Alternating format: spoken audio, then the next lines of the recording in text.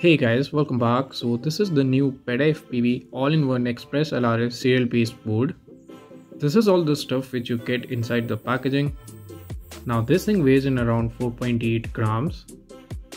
Now taking a closer look at the board, we can see that it is having a black box memory flash chip which is 8 MB in size, and the hardware which they are using for this board is the BB51 chipset, which is the upgraded chipset for your PL Heli as well as BlueJay ESC firmware.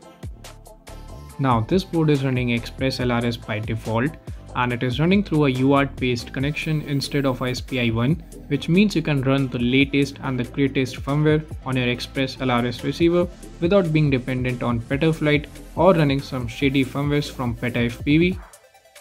Now there is this only one thing which I don't like about this board, is that they have placed the BMI 270 gyro next to the antenna, and over here you can see this is the BMI 270 gyro, and in the flight when the antenna is going to vibrate, then those vibrations might get transmitted to the BMI 270 gyro, which in turn is going to require you to run some additional filtering. But other than that, rest of the board is totally fine.